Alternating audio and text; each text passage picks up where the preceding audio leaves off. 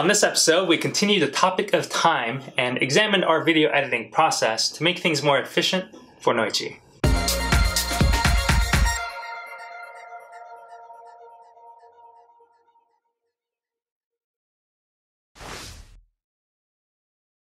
What's up guys, my name is Alex Caves, and as you know I have a partner who is editing videos for me, the lovely Noichi Bubak from Brazil. In the last couple of weeks we have been looking at areas of improvement on her side of things, which is video editing. And so we thought we'd share this with you, some of the behind the scenes operations of how we manage producing these episodes. And by sharing this information, we hope for those of you looking to build a partnership similar to ours, with location independence in mind, that you can learn from our mistakes and successes. So my main role is filming and creating content, documenting my creative process, and doing these weekly updates. I currently use a Canon T4i with a shotgun mic and a separate voice recorder for capturing better voice quality. Then we use Dropbox, a cloud-based storage platform where I upload all the raw media that Noichi can access, and then she takes that media, reviews it, and starts editing using Premiere Pro by Adobe. So throughout this whole process, we're communicating via WhatsApp almost every day, and we try to FaceTime at least once a week to keep each other up to date on the progress of the videos, as well as what's going on in each other's lives. We're very close friends.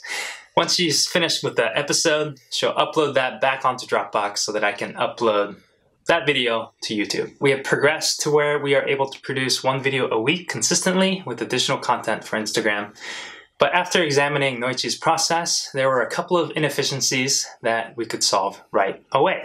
Noichi's major time waster was audio. Now, audio is tricky because it can get very expensive very fast, and I've tried going the affordable wireless route way back when, and bought like a $40 transmitter and receiver, but it was literally garbage and I could not use it. And so for the same price, I got a voice recorder.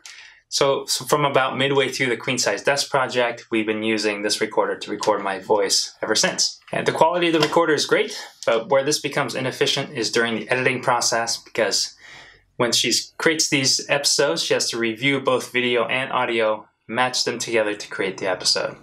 And if I make a mistake of recording multiple takes on one big audio file or vice versa, this makes her life a nightmare trying to find the correct sound for the clip that she wants to use. And believe me, she's expressed frustrations many a times for my mistakes.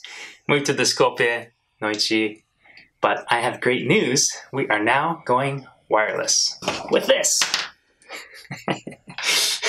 This is a wireless mic transmitter receiver, which was $100 on Amazon, at low end of the wireless mic spectrum, but it's perfect for what we're doing.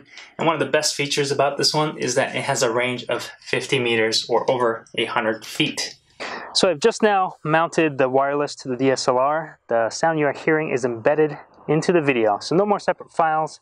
And as you can see and hear, I can have the camera in the far corner of the garage, and you may have been able to guess, but I am currently in the bamboo grove, and as I come out,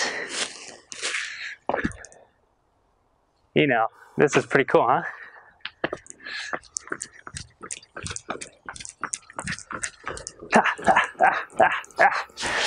Quite the upgrade, I would say. So, I'm not sure if you're experiencing any significance in the quality of the sound between the two, but for Noichi, this upgrade will be a huge time saver. De nada, Noichi, espero que goste. A little Portuguese for you. I do have more to share about our implementations, but for the sake of not making this episode too long, we will cover the rest of it on the next one. If you're interested in checking out this mic on Amazon, I've placed a link in the description box below. Check it out, and please subscribe, share, and comment below if you like this episode, or don't.